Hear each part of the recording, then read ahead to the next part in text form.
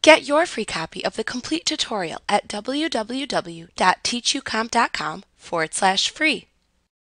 Once you are ready to write a check for the payroll liabilities, you must create a liability check. Do not create a check using the Write Checks window or an account registered to pay payroll liabilities.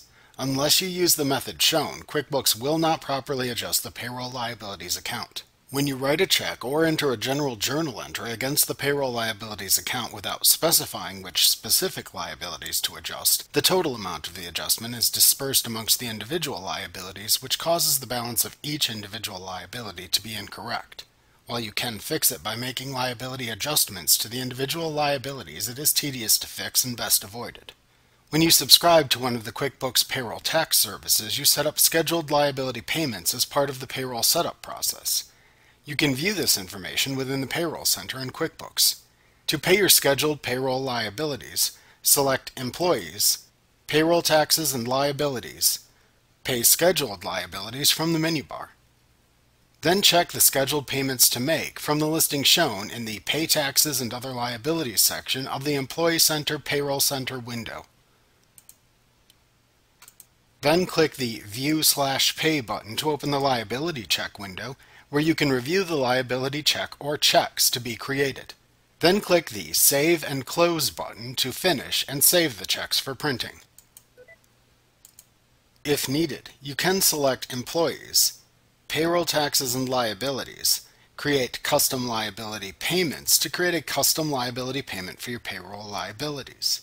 In the window that appears, select the date range of the liabilities to pay. Then click the OK button to view the Pay Liabilities window. In the Pay Liabilities window, place a check mark next to the individual payroll liabilities you need to pay with the custom liability payment. To create checks for printing, ensure that the To Be Printed checkbox is selected. Make sure that the option button for Review Liability Check to enter expenses or penalties is selected, and then click the Create button to create the liability checks. Note that liability checks are a special type of check with a unique tab at the bottom of the check that indicates exactly which liabilities are being paid with that check. If you have additional penalties to add, enter them within the Expenses tab of that check. If you make modifications to the check, click the Save and Close button when finished to save the changes you have made. Like what you see? Pick up your free copy of the complete tutorial at www.teachucomp.com/free.